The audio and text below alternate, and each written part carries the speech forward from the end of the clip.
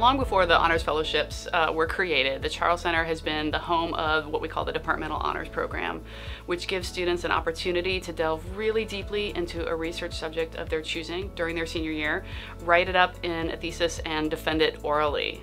So it's a whole life cycle of a year. And my predecessors in the Charles Center realized that there was a tremendous advantage to students getting a little bit of a head start on that process.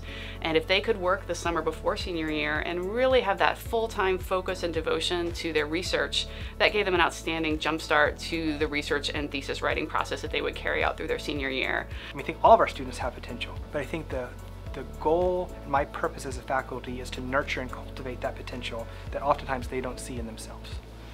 The formula for helping students succeed in all walks of life is providing them with information, providing them with structure, that's what teaching does, providing them with support and mentorship, that's what a mentor does, and then providing them with the financial means to be able to participate in those too.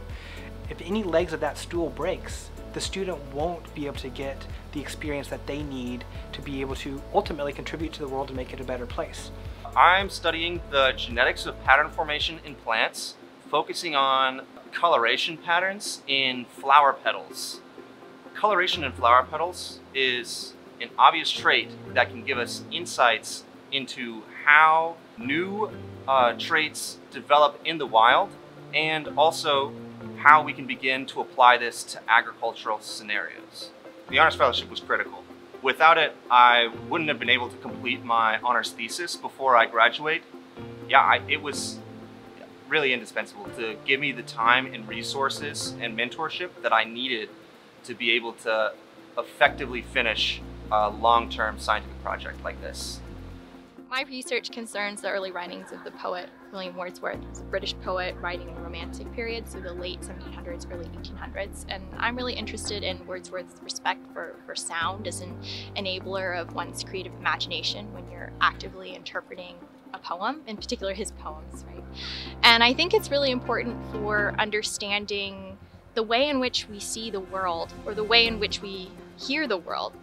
Maybe this is surprising given that I'm an English major and pursuing an honors fellowship in English, but I'm actually pre-med.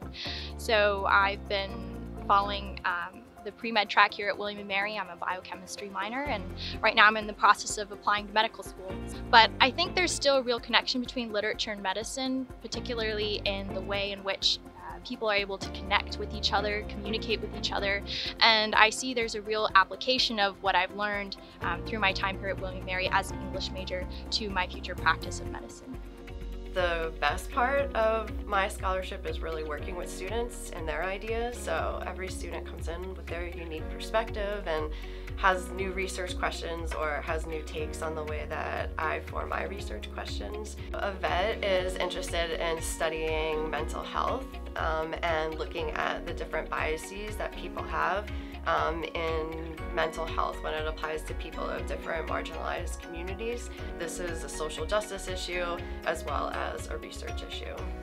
I have gone to conferences both on a state and national level that have allowed me to only share my ideas but also create a sort of fostering and multicultural, multilingual sort of environment in which we can bounce ideas off of each other, as well as sort of contribute to the overall science that is in this field. And when it comes to sort of the social climates and also legislations in certain states, they pull from these sort of social studies, especially nowadays.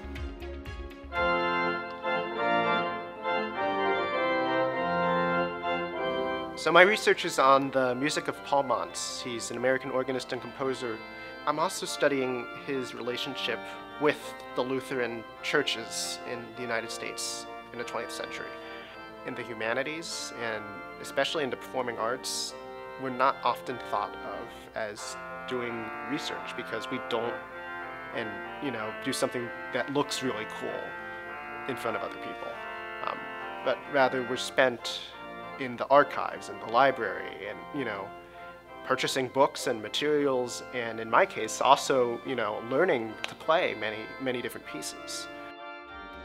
My research is looking at community health workers in Richmond low-income neighborhoods, public housing communities, and what these community health workers are doing are helping people access resources for mental health care, substance abuse, and domestic violence.